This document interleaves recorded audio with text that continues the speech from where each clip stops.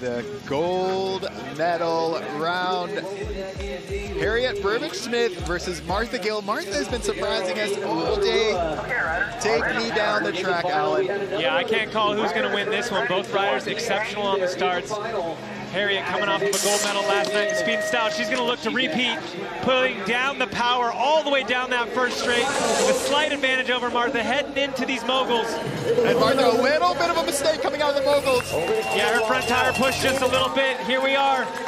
But we know Martha has been amazing in these bottom turns.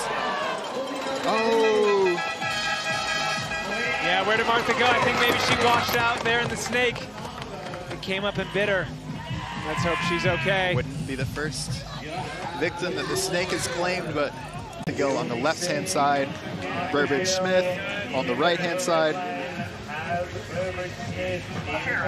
Elliot, I've seen you in some pretty big slalom races in your history. What, if any, advice would you give Harriet right now? How would you approach this?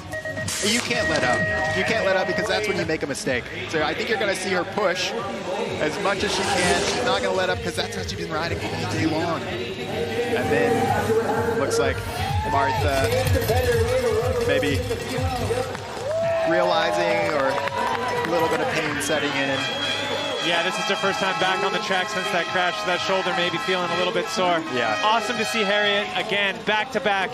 She is going to be your gold medal winner here today in the slope style. This is the slalom. I'm getting excited. Getting ahead of myself. And, well, I think she's just going to, she's trying to clean up. I mean, first in the speed and style, first in the slalom.